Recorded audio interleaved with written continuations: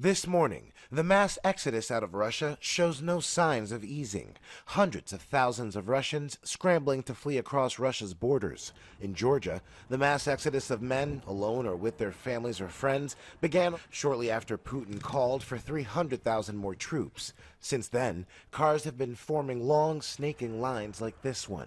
ABC's Britt Clinette is on the border. All these people behind me have been on a days-long journey from Russia. They say that they don't have any plans, but they just needed to get out. Many of them are relieved, they are exhausted, but they say they had no choice. People like Dmitry, who spent 7 days trying to escape Russia. I don't want to kill people and I don't want to be killed. I don't need this war. I don't support Putin. The mass exodus coming on the heels of what the White House is calling a sham referendum in occupied parts of Ukraine. Putin is expected to use the results to declare the regions are now part of Russia as early as this Friday. Russia has now announced the pre-baked results of its sham referendum.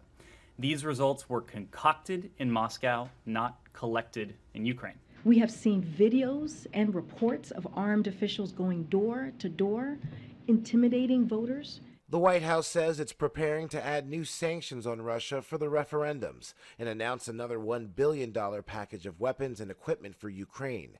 And now the EU Commission president calling on the 27 member countries to also administer more sanctions on Russia. So we propose sweeping new import bans on Russian products.